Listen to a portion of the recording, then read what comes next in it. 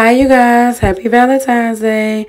All right, so you guys, me and my family of four, my husband, my two children, we have went from very financially secure to now not so financially secure within the past few weeks.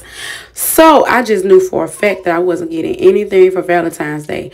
But of course, my husband, he proved me wrong, just like always. Y'all, we are $63,000 in debt due to having to pay a $63,000 balance out of nowhere, which sucks really bad for us.